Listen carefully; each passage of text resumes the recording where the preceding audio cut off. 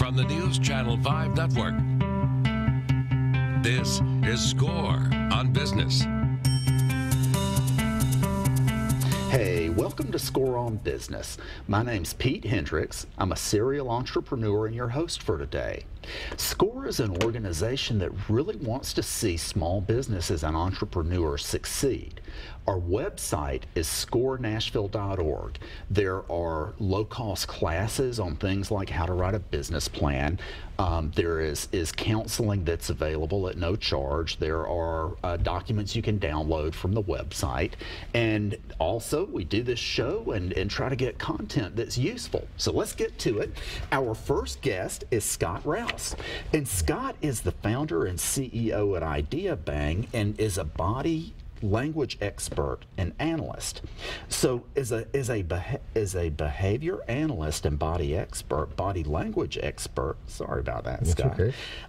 Scott Rouse holds multiple certificates in advanced interrogation training and has been trained alongside the FBI, the Secret Service, U.S. military intelligence, and the Department of Defense. His extensive training, education, and practice of nonverbal communication has made him an expert and consultant to law enforcement, as well as successful CEOs, attorneys, executives, and entertainers. Scott, thanks for being here. Yeah, thanks for having me. I really appreciate it. So this is, you are able to kind of tell when people are maybe being deceptive or untruthful, and, give us a short overview of what you do. I train people how to be observers of human behavior. Yeah.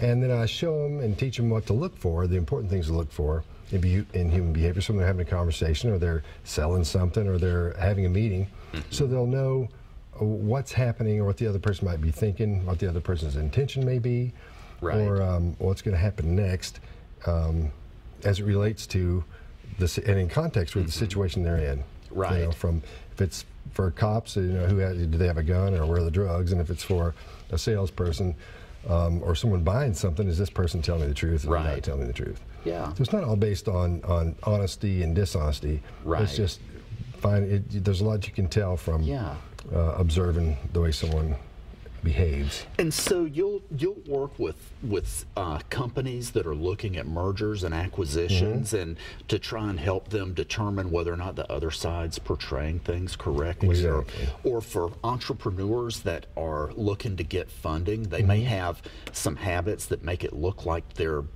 not doing things quite right. Truth. So Yeah. you'll help them. Yeah. Good. And it's really easy to see what those are, because a lot of times, and when it comes to financials, when it comes to in a pitch, let's say, they'll do little things that say, that looks like they're saying they're not lying. They're not lying. They're just not comfortable with the answers, because they're either the ones that didn't search out the answers, somebody on their team looked at it, and they're just telling what they are, or they're just not good at numbers, and it makes them nervous. Yeah. So be able to spot those little bitty things that tell you someone's being deceptive as compared to someone who's confused or frustrated is a pretty big deal. Yeah. In that world.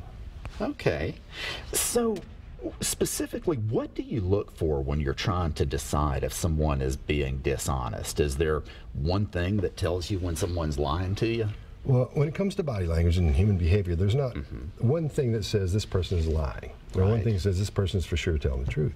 There are no absolutes, and that's you'll see people on TV, and you'll read books that say, he scratched his nose, so I know he was lying, or he looked down to the left, and that means they were lying. There are no studies that prove that when you scratch your nose, you're not telling the truth, or you're lying, or you're thinking about lying. A lot of times, I have a huge nose, so if I just, I'll hit mine by accident. A lot of times, I'll be goofing with mine. Some people, when they'll start breathing real heavy if they're nervous or maybe not telling you the truth. So your nose gets dry, and so you'll mess with it. And it's also part of what's called self-pacification. People do self-pacification moves. Like if they get nervous, if you and I were nervous and I started doing this with my hands, you'd be able to tell I was nervous because I'm pacifying myself. I'm releasing nervous energy by rubbing on my hand or on my mouth or pulling my face or something as you're talking. Even though it might be interesting what you have to say, if it goes any further than this, and I start doing that, then I'm a little bit nervous, and maybe, and I'm releasing that nervous energy by pulling on my face or rubbing myself, my hands or my face or something. And so do you take a little bit of time to chat with someone before getting down to business to kind of get a baseline? Yeah, a lot of times what'll happen, if it's, for example, if it's a law firm, and there's someone that they're not sure about, or there's a situation they're not sure about, is this person, if they're defending them or they're helping them with a lawsuit, is this person that is their client, are they being honest about everything? So what'll happen is, let's say let's meet 10 o'clock, and we'll meet wherever it is, and you'll go, and I'll show up, or 5-6 minutes early, and the other person's usually there, they'll show up early. And we'll get in the little conference room or where we're supposed to meet. They'll just be me and that other person. They've never met me before, I never met them before. But the attorney, whoever we're supposed to be meeting with, will have the assistant come in and say, he's going to be 10-15 minutes later, she's going to be 15-20 minutes late. And while we're doing that, I can talk to that person and talk about colors or numbers and see how they react to specific things, where you're from, and maybe try to make them uncomfortable by saying something odd or weird. So I'll see how they react to that, And so then after that, and the person comes in, we begin talking, and things go along, things begin to happen. I can tell whether that person is comfortable with what they're saying or uncomfortable with what they're saying by the way they're looking compared to the way they were looking and acting beforehand. Does that make sense? It makes perfect sense. So let's say that you're meeting with somebody and they have a life that's stressful. And so there's always some amount of anxiety. During the baseline period, you would see the things that are natural for them. Right. So that then when you get down to business, you can watch for the differences. Right. And all you're looking for basically is comfort and discomfort. Yeah. That's it. There are little things that come out of that, but it's are they comfortable with what I just said or asked, or are they uncomfortable? Are they seeing comfort or discomfort? So once you can figure out those little things, that's the key to starting anyway. Comfort or discomfort. Yeah. Okay. So is there a difference in deception and lying? Yeah, a lot of people you see people training people in deception detection, and that's valid. I mean, it's valid training. But when it comes to this bold-faced lying to somebody and then just being deceptive, I like to look at it like if someone says, "Oh, I'm sure maybe you know people have an uncle or something that has that horrible comb over. It's like like 100 hairs, but they're all pulled over. And they all come over. So you know that he's bald. Yeah. He knows he's bald. Yeah. But you're not saying, "Hey, you're bald." And so he's not lying to you. Yeah. Really, he's being deceptive. Yeah. There's a or for example, when an attractive woman comes by and you see him, guys will always go, "Hey, what's up?" Yeah. No, what's up, lady? You too. So, and we're not being deceptive by sucking in our gut and going, "Hey, what's up?" lowering our voice. But I mean, we're not lying, but we're being deceptive, like I'm like cooler. I really am so cool. So then they go away and you relax back to, okay, what's going on? So you're not lying to them, but you're being a little bit deceptive. Yeah. And the lie is more of, no, I didn't, when you actually did do something, the full on. Right. So deception may not. Well, I guess there are degrees in all of this, I'm sure. Oh, yeah. Yeah.